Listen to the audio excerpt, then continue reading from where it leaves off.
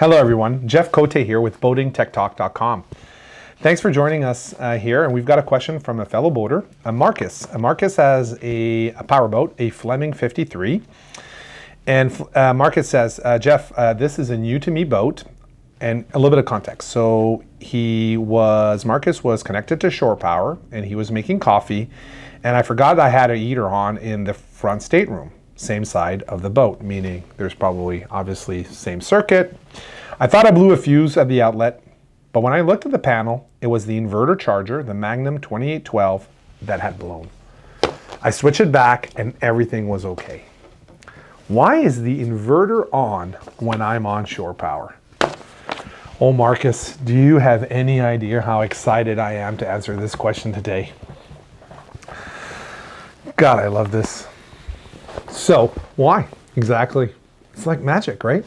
Why would an inverter charger blow a fuse when you're connected to shore power? First rule, and when in doubt, always look at rule number 1 on a boat. Nothing is easy. Nothing is easy. Always in doubt, always go back to rule number 1. All right, so why is nothing easy? Well, first of all, an inverter charger is actually a pretty complicated and slick device. It offers a lot of features, and one of those features is this concept called pass-through.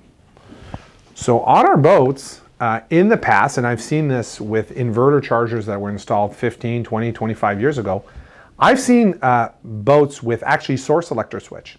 Do you want to run the boat off inverter? Do you want to run the boat offshore or generator? I've actually seen those source selector switches with inverter, shore, or generator, and they could be inverter, shore 1, shore 2, and generator. Now the advantage of pass-through is that the inverter, even when you have the inverter enabled or disabled, there's this concept that when you're connected to shore power, the inverter will sense AC coming in and will actually send AC out. So, and by the way, it's not just letting through whatever.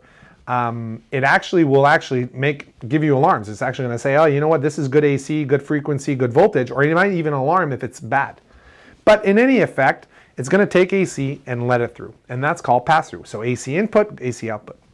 The breaker on the panel on your Fleming, and again, I'm going from conjecture here because we've seen a few boats, and thank you everyone for inviting me on your boats, because it was my dream when I was a kid of actually doing what I'm doing right now. That inverter charger breaker is actually the AC input to your inverter. And that AC input does more than just the inverter. It also will power the AC loads that can be powered either through shore power or whatever energizes your panel. And your panel is probably energized by multiple sources right now. Probably, shore on one end, generator on the end, source selector, goes to the panel, and then you have what's a section on the panel that's called the non-inverted side. So those are loads that can only ever be run from shore or generator. There's a breaker on your panel, the inverter charger breaker that you're talking about. That inverter charger breaker is fed from the output of either shore or generator. You turn it on, then you send power to the inverter.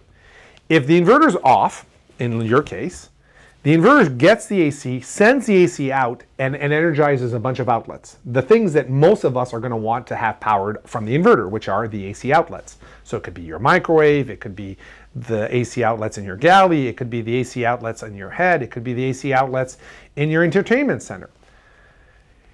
Now, when you're connected to shore power, what happens is the following, is if you're drawing more than 30 amps on all of those outlets, the 30 amp shore power feed that is powered by that circuit breaker, if it exceeds 30 amp, which is making coffee and a heater, that breaker will trip, even though you weren't using the inverter and even though the inverter wasn't on. And that's normal, because what happens is the inverter charger, because of pass-through, offers automatic switching. Meaning, even if you had your inverter on your boat and you were connected to shore power, the inverter wouldn't turn itself on. It would say, I know you want me to invert, but why would I invert when I have an AC input that is energized and has good AC? What you mean to say, and this is a conditional sort of state, is yes, I know you've asked me to turn myself on as an inverter, but actually, if I sense AC input, I'm not going to do that. Regardless of you asking, what I'm going to do is I'm going to go in a mode called standby, meaning I'm waiting to lose AC, and the moment I lose AC, I'm going to catch it so quickly that your TV won't even flicker. And that is something that inverters do nowadays. So it allows you to transfer from shore, generator, and to not have the TV even flicker. And that's called pass-through and standby. And that's why, Marcus, your inverter charger breaker tripped because you were overloading the circuit, which, by the way, it's not a big deal. Happens to a lot of us. And it happened on your inverter charger, but your inverter charger does more than just inverter loads. It does pass-through loads. And that automatic switching is what causes the problem that you saw. And there's really, I mean, sure, there's workarounds, but it's just now that you know that that's like that, there's nothing wrong with your system. And I've done thousands of boats just like the boat you have right now. And your boat is exactly the way my boat is wired as well. Nothing wrong with it. It's just the way it is. So thanks for asking. I'm really happy that I got a chance to explain that. For all of you that are watching, if you've got further questions, post them down below. If you've got further questions on inverter chargers, guess what?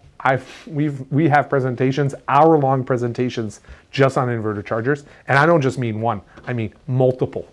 There's probably over 10, 20, I don't know, 30 hours of content just on inverter chargers because yes, I think they're pretty cool devices. And we also have articles, Boating Tech Talk, Ask PYS. All that is on our website, all free, all available to help you, the boater, get more out of your boat. So thanks for watching and joining us today.